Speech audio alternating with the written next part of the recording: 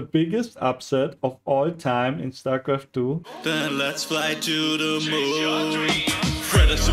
Hey, this is Rick, but I'm also the creator of Team GoldMasters. I'm not the leader anymore. I gave away my leadership, but I still want to talk to you about the biggest upset in Starcraft 2 history, which is amazing because one of our players, Hyperion, got the biggest upset of all time in Starcraft 2. And this article is just 12 hours ago, and Hyperion beat the current world champion, Reynor. He went to China, playing a tournament, and just beat casually the world champion, who's the reigning world champion, obviously. He's also number 4 in the world right now in just MMR sake, on ladder worldwide, but he's the current world champion, and I mean, these guys just exchange, you know. Cyril is really good player, but Reynor often beats him lately, so he can be considered a number 1 in the world, while Cyril obviously is also in the run for the number 1 in the world. Simp Hunters, by the way, Reynor and Napoleon, the second account either of Reynor or Cyril. They're just fighting each other for the number 1 in the world for the last 3 years. But Reynor is really considered one of the best players in the world. At least, like, he's the current world champion. I mean, what else can you do, right? I mean, look at the differential in the rating. It's 2077. The second biggest upset was 1638 differential in rating, which is so sick. Wow. Can be so happy. Hyperion, you made it. Nice. I can't believe this happened. So let's go through the series. Reynor versus Hyperion. 3, 2, 1, and it goes. Reynor starts on the top right. I'm turning up the speed a bit. On the bottom left is Hyperion from our Team GoldMasters. Who's currently in China in a tournament. Don't bully too hard, please. He's complaining about being bullied too hard. Oh, Reynor's just laughing. Reynor is always this cheeky guy. He's still, I think he's like 18 years old or something, not sure. I saw him live too. He's a really funny and nice guy.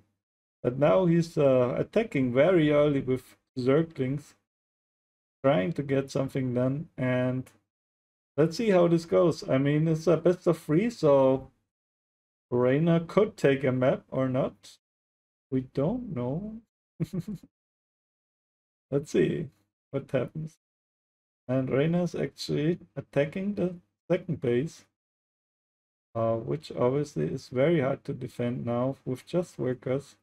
There's no real unit set, no real army, but now he has army and Zerglings at the same time. And he's going to defend against this, but now he's so behind. It's actually 6 workers against 17 workers. So the first game, in this case, it's just, he already lost here because he lost too many workers. Now it's just going on, and obviously then Reynor wins. So we go into game 2. And what actually happens here is we'll see some defense here against circling pressure by a Warlock. And what we see now here is a Nidus Swarm coming down. Here, a Nidus Swarm that will just spill out units and make it very hard for Reynor to defend. Sure, he has some Zerglings, but he can't really defend against the Nidus because there's also Banelings, Roaches, Queens, and it's obviously very hard to defend. And now, here's one Nidus, that's good and all. And he also has some Spines to defend here. But now he can morph Ravagers up here. Also, I mean, he killed one base, so that's very good, and can prevent him from mining. So now he's practically on one base, and Reynor's just gonna try to counterattack, which actually kind of works. Now there's actually Roaches here too. So not gonna work. The Spines just moved up a bit, and Reynor's gonna make another base down there. Not sure how he's gonna get out of there. There's no other Nidus anywhere, right? But he should really try to get a Nidus up somewhere. Kill the 3rd and the 4th base. And that could make him win. We'll see what he will do. Oh, he's actually gonna run down. Try to kill the spine crawlers. Not possible to do that. Still denying the mining there. And yeah. Circlings running in, running around, can't really do much. And well, here's another Nidus coming down, and that's gonna be harder to defend. So there's no spine crawlers down here. Oh, actually, well, Reynor still has a chance, to be honest. Not sure how this goes. Hyperion is a bit ahead, but not much. Actually, Reynor's ahead in bases right now. But also so much stress by Hyperion. Because he's always attacking. I mean, he killed the main base, which is really good, which denies upgrades for a long time. He's still not gonna be able to make +2 attack on his roaches, which is so essential for a long time. And 4 crawlers going down, and actually he's switching to Mutalisk, so all the anti-ground defense is now completely useless. The Mutalisk can now attack from the air, and now it's going to be really hard for Reynor to defend because he has to think about ground and air now, which is often the doom in Zerg versus Zerg because it's so hard to defend against both. You can often like underestimate either of them. And obviously you can attack, you can choose where to attack, right? Oh, he lost some mutas for no real reason. That's so sad. There's some mutas coming back now, and game is still going on. Another base is being taken. Oh, this is such a weird game. And such a long game too. It's like 12 minutes. Ooh.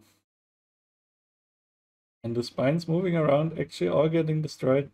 Hyperion getting ahead in supply. And since he has the +2/+1 soon finished, while Reynor is still waiting a long time for +2 attack, which is so important, the roaches will most likely just overwhelm Reynor now, just because of the upgrades, because he killed the main base. Obviously the main base means he has to tech up again to get the next upgrade, so this is really hard for him. And so Hyperion is almost maxed out at 200 supply now, attacking in. And, well, really looks like he's gonna win now. It's funny, there were some problems with showing the supply in the bottom, but as you can see, the supply of Reynor is dropping, and Hyperion is just remaxing, attacking at multiple spots at the same time. And he's going to win this game against the world champion. Obviously, that doesn't mean that he won already, but taking one map of Reynor is already a big achievement. So we're happy at that point. And here we go into the game 3. Obviously, they're all deciding game 3. And it looks like it's a 12 pool against another 12 pool. And that's really interesting. So both people try to cheese each other. One has cheddar, one has another flavor. Oh, you know what I mean. And Hyperion actually makes some zerglings while also making a gas, while Reynor trying to make a hatchery. And it looks like Hyperion will just attack. And he's gonna try to get some circling speed or banelings. Who knows, right? So Reynor is gonna try to attack, but obviously he also pulled first, so Reynor is not going to do anything right now. And since Reynor did not start circling speed yet. He will be behind very soon. And as soon as circling speed is finished, he can also maybe make some banelings.